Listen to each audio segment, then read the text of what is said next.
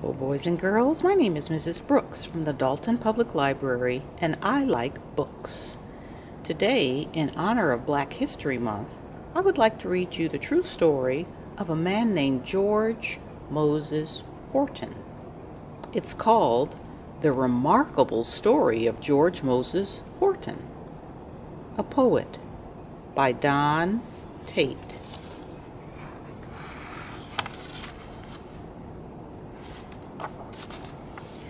George loved words. He wanted to learn how to read, but George was enslaved. He and his family lived on a farm in Chatham County, North Carolina, where they were forced to work long hours. There wasn't time for much else. Besides, George knew his master would not approve of his slaves reading. But that didn't stop George from admiring the language that was all around him. Inspirational words read from the Bible, hopeful words delivered in a sermon, lively words sung in songs.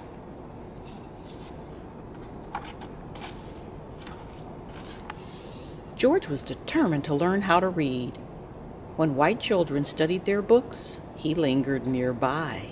He listened as they repeated the letters of the alphabet: A, B, C, D, E. Soon George could recite the alphabet himself. His mother would have liked to help him, but she couldn't. Instead, she gave George one of her most valuable possessions, a Wesley hymnal, a book of songs. It was George's very first book. He scanned the pages, trying to make out the letters. It was no use, though. He could not read the words. Then George found an old spelling book.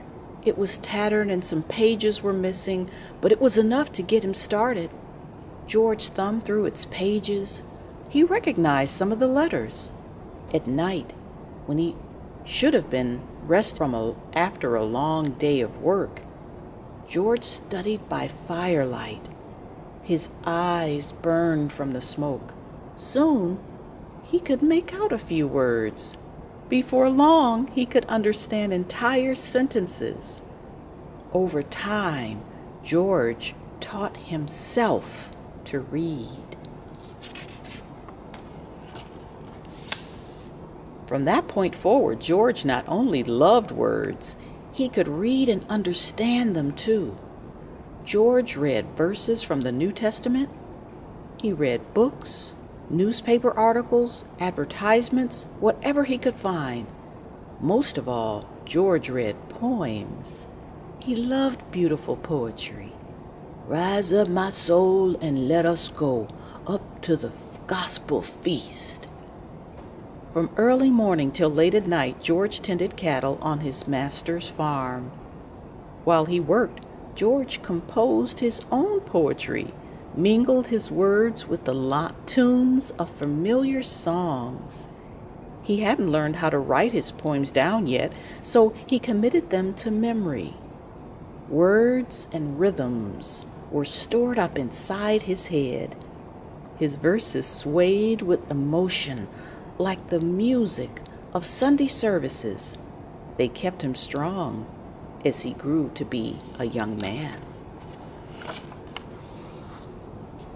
When George was 17, his master decided to split up his estate. He divided his possessions, land, cattle, wagons, tools, among his family. Slaves were considered to be property too, so George's family was separated. George was given to his master's son. He feared he would never see his mother, brothers, and sisters again.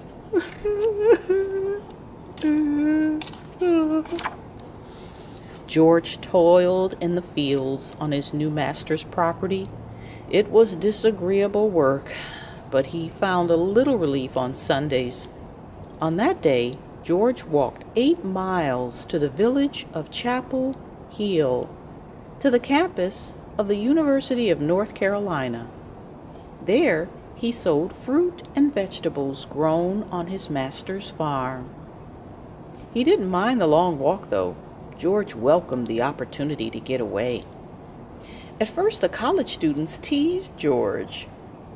To distract him from their insults, George recited his poetry.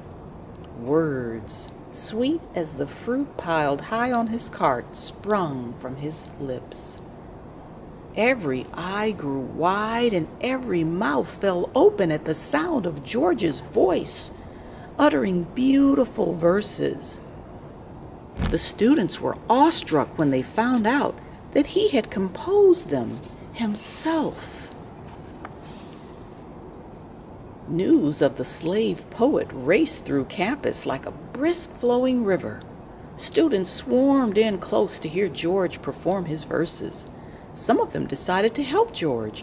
They gave him their books, English grammar and dictionaries, history and oratory, classic literature and poetry. George soaked up these new subjects like a sponge. One day, a student requested a poem for his sweetheart. George created a verse for the woman. He dictated the poem to the student, who wrote it out neatly. The young lady swooned when she read it. After that, other students wanted George's poems, and they were willing to pay for them too. George composed more than a dozen love poems a week, selling them for 25 cents each. Some paid him with fine suits and shoes instead of money. In time, George dressed as sharply as the students themselves. With money, nice clothes, and newfound status, George felt freer than he ever had in all of his life. But he was not free. He remained the property of his master. George continued to work on the farm during the week and visit Chapel Hill on the weekends. The story of the slave poet reached the wife of a professor. Caroline Lee Hines was a professional writer and published poet. George's poems affected her deeply. Some made her smile, while others made her cry. She sought out George and taught him how to write his poems on paper with a pen. After so many years of memorizing verses, George could now write them down. Caroline arranged for George's poems to be printed in the Gazette, the newspaper of her hometown, Lancaster, Massachusetts. Now George was a published poet. His poems protested his enslavement. No other American slave had done that before. Soon, George's work appeared in other newspapers, including Freedom's Journal, the first African-American-owned newspaper in the country. George's heart could barely contain his growing pride.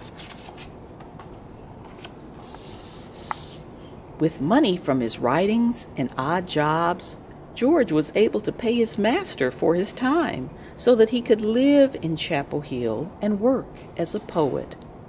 It was an illegal arrangement, but his master didn't care. George was now a full-time writer, but he was still not a free man. In time, George published The Hope of Liberty, his first book. He wanted to use his earnings to purchase his freedom. When editors at the Freedom's Journal learned of his plan, they tried to raise money to help him. Influential people joined the cause: newspapermen, a college president, a governor. They offered a great deal of money, but George's master refused to sell his valuable slave. George was devastated.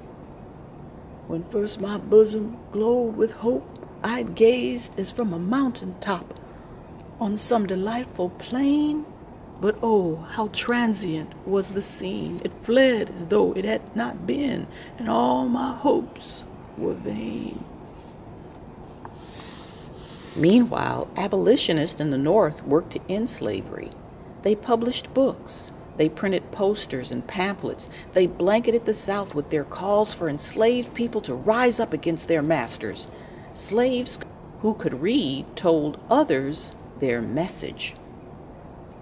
As a result, more slaves did fight back, and some even killed their master. Fear ruled the South. New laws were passed in North Carolina. People who printed and distributed anti-slavery material were penalized. Worse yet, it became illegal to teach a slave how to read or write. Now it was too dangerous for George to write poems that protested slavery, but he didn't stop writing altogether. He published his second book, The Poetical Works of George M. Horton, which contained poems about life, love, death, and friendship. In 1861, war broke out between the North and the South, mainly over the issue of slavery. Most of the students went off to fight to defend the South. With few people left on campus to purchase his poems, George had no way to earn money to pay for his time away from his master. He had to return to the farm. Am I sadly cast aside on misfortune's rugged tide? Will the world my pains deride forever? The Civil War raged on for 4 long years. In 1863, President Abraham Lincoln set the nation on a new course by signing the Emancipation Proclamation. That soon led to the end of slavery. At the age of 66, George was finally free. Now that he was a free man, George no longer had to remain on the farm. Later that spring, he packed his pen and paper and left. George went west with the Union Army, camping along the way. He wrote poems about his travels, about his family and friends back home, and about all the things he had experienced in his long life.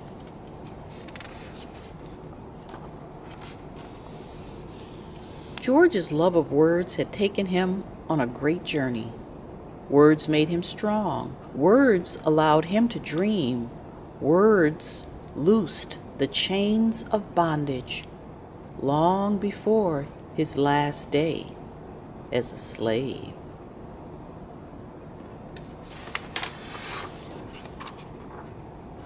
This is a picture of the real George Moses Horton.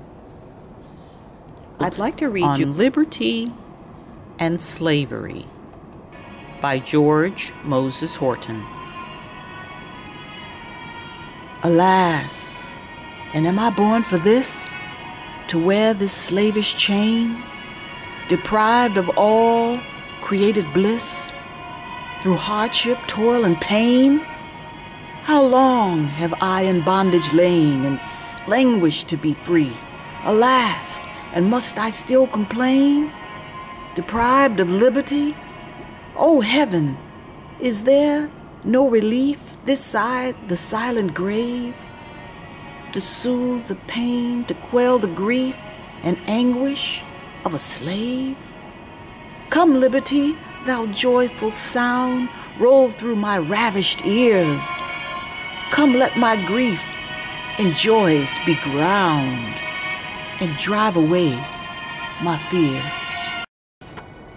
Say unto foul oppression, cease, ye tyrants, rage no more, and let the joyful trump of peace now be at the vassals soar. Soar on the pinions of that dove which long has cooed for thee, and breathe her notes from Afric's grove, the sound of liberty. O liberty, thou golden prize, so often sought by blood, We crave thy sacred sun to rise, the gift of nature's God. Bid slavery hide her haggard face and barbarism fly. I scorn to see the sad disgrace in which enslaved I lie. Dear liberty, upon thy breast I languish to respire, and like the swan into her nest, I'd like to thy smiles retire. O blessed asylum, heaven's balm, unto thy boughs I flee, and in the shades the storm shall calm with songs of liberty.